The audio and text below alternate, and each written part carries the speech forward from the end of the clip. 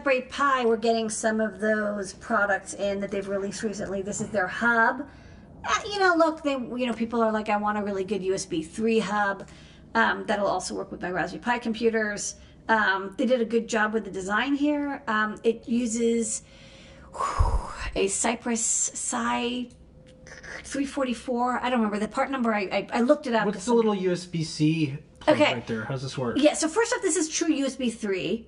Yeah. So like you're always interested in USB 3. This is 6 gigabit per second. So this is true USB 3.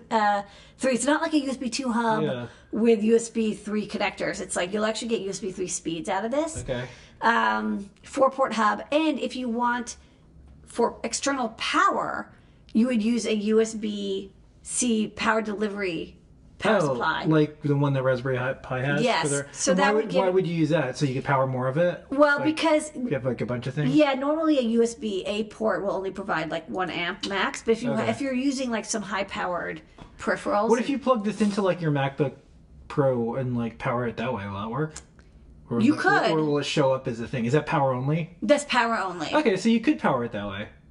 Although I don't, I think it even says, it says in 5 volts. So that's power only. It would be kind of neat if that was also like, that was a possible input to the hub, but I don't think they can switch between the two connectors. Okay, cool. Well, I'm gonna plug it in. You should design, see what happens. You should design electronic products. I should design electronic products, yeah, right. Okay. Cool. Next up. Okay. Next up, we had a request from Erin. We stock these LED, like seed Pebble pixels. They're kind of weatherproof. They're great for sewing into costumes and fabric. And she's like, I want longer strands.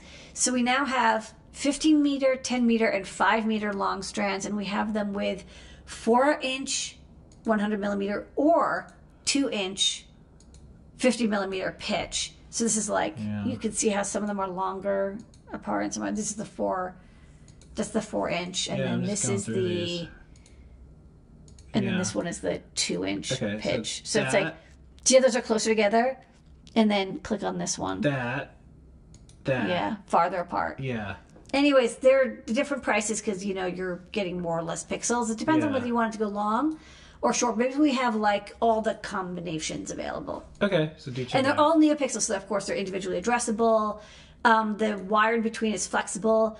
I'll say they're weatherproof, but they're not waterproof. Don't dunk them underwater, but they're totally great for temporary outdoor stuff where it's not going to get like heavy rain, snow. And of course, you want to weatherproof the connectors as well. Alrighty, next up. Okay, next up, coming soon, but people can sign up. It was a short week, so I didn't get the testers done for this yet, but we'll work on that, and we'll have these in the shop for next week. We have 2 boards for the bq25185. This is kind of a nice linear charger for a single cell battery from TI. And I really wanted an alternative to the MCP 73 series that we use a lot of. So I kind of made this look like the MCP 73833 breakout. That's like product number 259. It was like one of the first things we made. This charger has a couple upgrades. One, it can do up to 1 amp charge rate. And if you look on the bottom, there's jumpers that you can solder if you want to change the charge rate to be either 250 milliamps or 500. Most people have big batteries these days, so they want 1 amp charge rate. You can also change the battery voltage. This is the first charger we have that can do that. Most are usually fixed. Cool.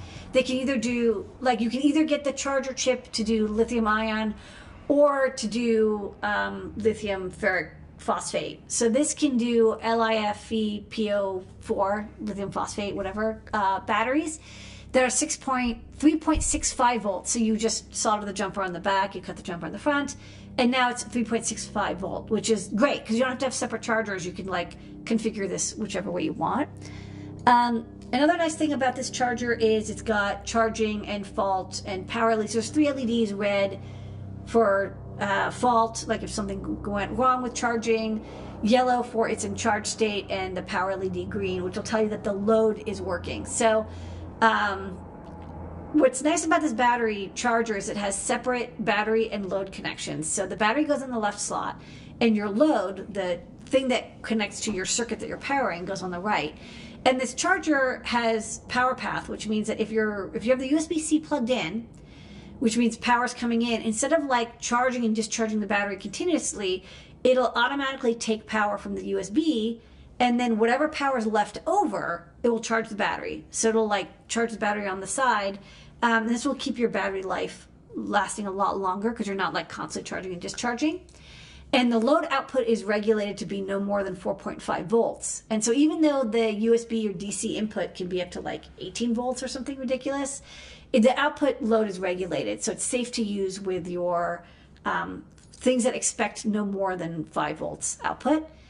And like I said, the power path is, you know, it keeps your battery, it'll charge it in the background, basically. It's a little bit like your like laptop, like when you plug it in, you'll automatically switch over to the DC power, and then whatever's left over, charge the battery. And finally, the last thing which makes it really nice is for a low-cost charger chip, it can do solar charging. So you can connect a solar panel to the DC input, and it's diode protected so it doesn't conflict with the USB, and you can use it with a 3 or 9 volt, sorry, a 5 to 9 volt solar panel, and it'll automatically change the charging rate so that your voltage on the solar cell doesn't collapse. You don't need a gigantic capacitor to stabilize it. It will automatically like adjust the current that's used for the load or battery charging to keep your solar cell in like a very optimal state. I will say it's not technically max power point tracking, which is a very specific mathematical technique. However, it gets you like 95% of the way there without the cost. It's like built in, and it's very inexpensive because this is like under $10. Okay. To start the show tonight, besides you, Lady Ada, our team, our customers, and the entire community of people who share things and try to make things better for all of us by bringing us together. A quest for learning and sharing is the bq25185 with a built-in buck converter output. So if you liked that USB or solar DC charger that I just showed, but you're like, man, I wish it had like a 3.3 volt output so I could just use it immediately for charging my projects, here's what you got. So it's got the USB input that can charge your lithium ion battery or lithium polymer battery. By default, charge rate is 1 amp. You can change that to half an amp by cutting the jumper on the back. Plug in your battery, plug in USB, or there's also a VIN pin. If you provide solar input, it will charge from a solar panel. You also use any kind of DC input up to like 18 volts, which is a huge voltage. I would actually not keep it. I would not use such high voltages because it's linear and it could overheat.